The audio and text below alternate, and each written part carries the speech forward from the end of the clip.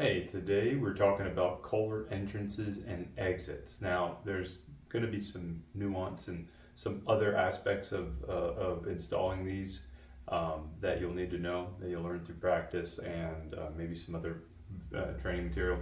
However, what we're going to primarily talk about is how do we arrange the entrances and the exits so that water is going to do the right thing. What we're doing in a culvert for in the first place. Now, a culvert is essentially just a large diameter pipe that water is just going to flow through. It doesn't really have necessarily catch basins or anything like that. Just water can flow through, either through a drainage ditch, a creek, something like that, or underneath the driveway so that water can pass through. That's the most common one you see, is where you see the drainage ditch in front of the house and then they just put a culvert there so water can pass through from one side to the other. But most of the time when we're doing culverts, there's going to be rushing water onto a property and it has the potential to erode. So erosion is just essentially carrying soil, moving soil away from where you want it. And what we have to do is we have to stop erosion where we don't want it, and we have to also stop sedimentation where we don't want it. And sedimentation is the opposite of erosion, depositing sediment where we don't want it. And so what we're going to talk about first is entrances. And these are just some diagrams of what's good and some mistakes we can make, and I'll explain that.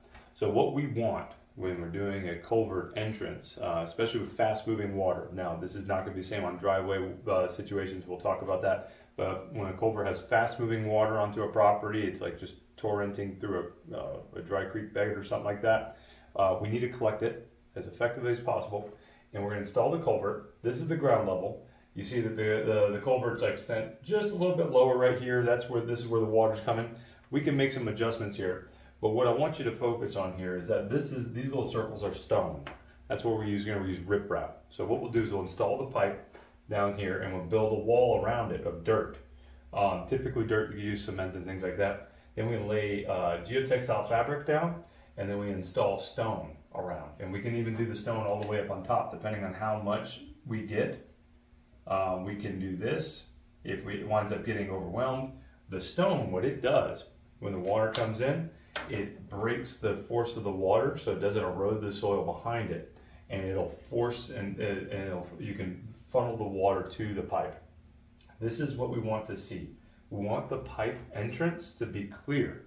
We don't want anything stopping water from entering the pipe, and we'll talk about here in a moment. So the idea is we're going to want rock all the way around wherever the water is going to hit and change direction. We want to protect that with stone. Typically, you use riprap. We can use in more decorative situations a river rock that's more expensive, but it looks nicer. So here's an example that's pretty common to make on an entrance, and this is also an exit. You don't want to do this with an exit either. Is you get the idea of where water has to come through and stop erosion on the outsides. However, if you're not thinking about what's going on, you can actually impede water in the front.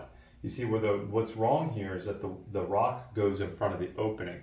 Now, why this is a problem is that initially, in the very beginning, yeah, water can filter through, but eventually what's going to happen is that water's going to hit it's going to bring all kinds of sediment and stuff with it. It's going to hit that rock on its way into that pipe, and it's going to drop its sediment.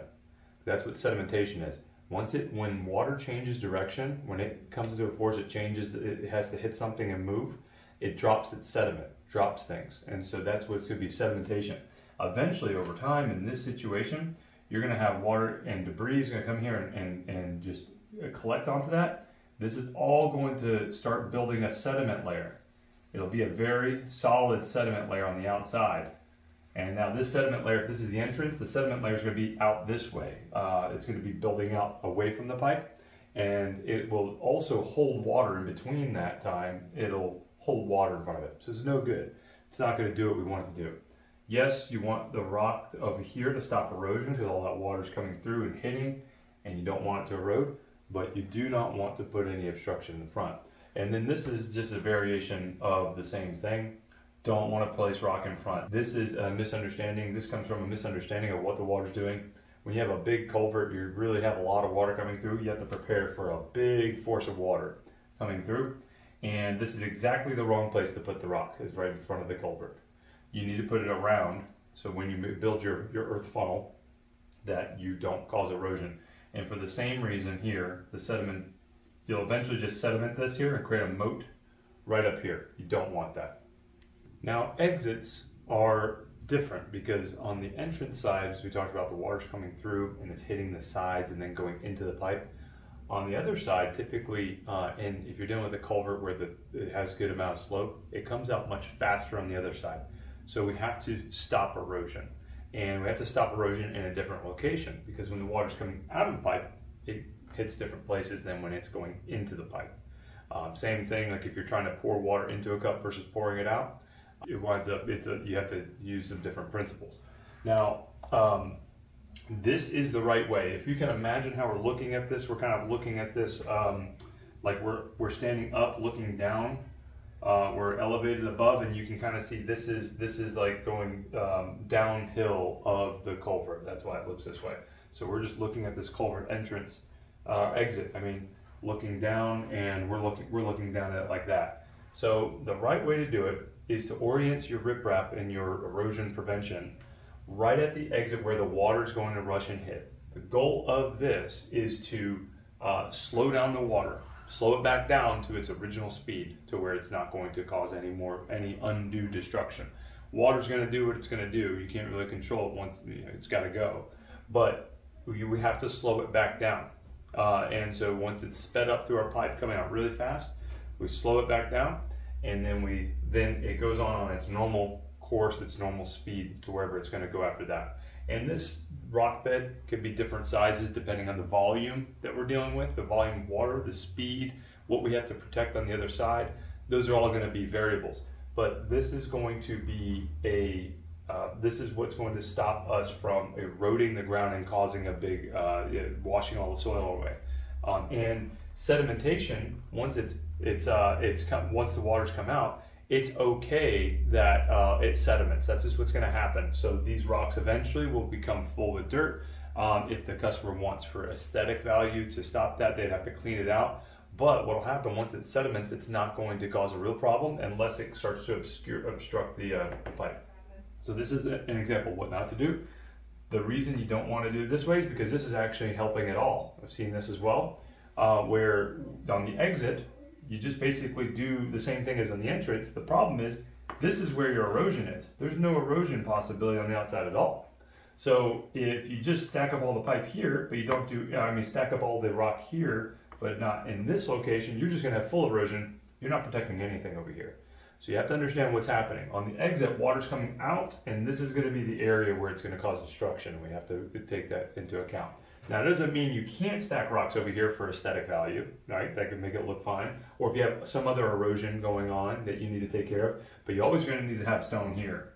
Now, here's one more that we don't want to do, is you have everything looking right, but then you see there's a covering of the profile of the pipe, of that cross section. You don't want that, because what will happen, just like on the other thing where the sediment, the other side where the entrance is coming through, you'll create all this sedimentation in front of it. What will happen is that this will actually cause, if you block up the exit at all, you'll actually cause sedimentation in the pipe. So you can, this is how a lot of culverts will fail over time. They'll be neglected. The installer will push a bunch of rocks up in the front just so you don't see it. And what will happen, it'll sediment and sediment and sediment, and sediment will keep on building up underneath it. And then eventually the entire culvert's clogged, and you just have to install a new one. It's extremely expensive. Don't do that. Rocks on the out, just a few large rocks on the end of a culvert can really actually destroy and clog up a culvert forever. So these are some of the principles. Now, these are generally principles with culverts with fast moving water. When we're dealing with normal water flow through a drainage ditch in front of a house, like for a driveway, normally that's going to be pretty slow moving water. It can move quickly. And you're not always going to be having to do riprap, because you're not dealing with really fast moving water. You kind of just move, water just needs to move from one side to the other. And so the erosion is not going to be quite the same.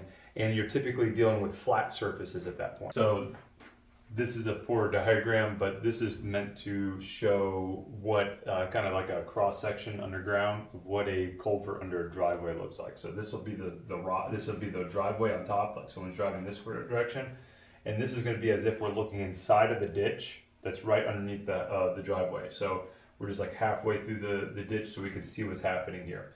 What the reason that what you see being done with culverts under driveways is you see water is flowing this direction, and then it comes out the other side. It's meant just to keep water flowing, to not create a big dam on this side when they put it in a driveway. Now, because these are typically very flat, and they'll have some slopes to them, but they're not going to be very sloped at all, like maybe 2% or something like that. You cannot put rock in front of the exit or the entrances. You can't put rock here, even out here, because what will happen is that will cause the sedimentation that we talked about all the way through here.